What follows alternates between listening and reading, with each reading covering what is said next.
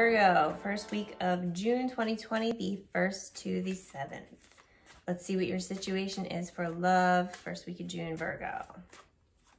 You got the Hierophant, so some new level of commitment here, perhaps a proposal or a marriage,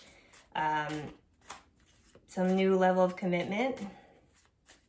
But let's see, that could change. Let's see what your partner, what you're thinking right now, how you're viewing this situation.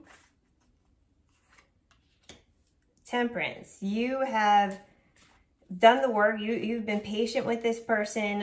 You're waiting for it all to come together, and it is gonna, you're waiting for this new level of commitment. Or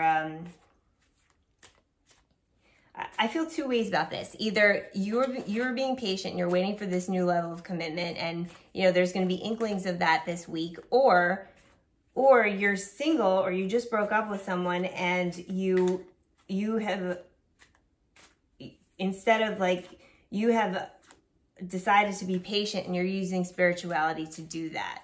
You're really getting in touch with, your spirituality, and it's you're accepting the situation.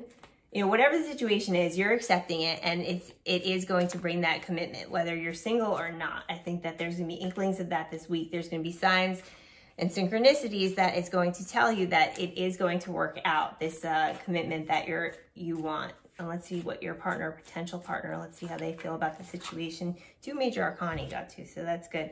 King of Cups, okay, beautiful. So, so they could be a Pisces, or they could they're really going to bring forward the love this week, and you're not going to be pushing them. You're going to be patient about it, and it is going to bring this new level of commitment.